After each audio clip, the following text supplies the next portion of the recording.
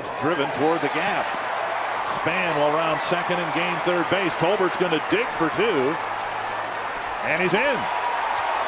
Span's going to come home with the first run of the game. The ball kicked off the glove of Getz, and Span alertly waved home by Steve Little. And the Twins, for the first time this year, have a first inning run. Just going to say that.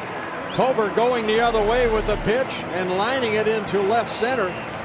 Melky Cabrera has to go get it. And by the time he got it in, he short top Chris Getz at second base. The quick tag, but instead the ball got away. And a double for Tolbert and an error by Cabrera.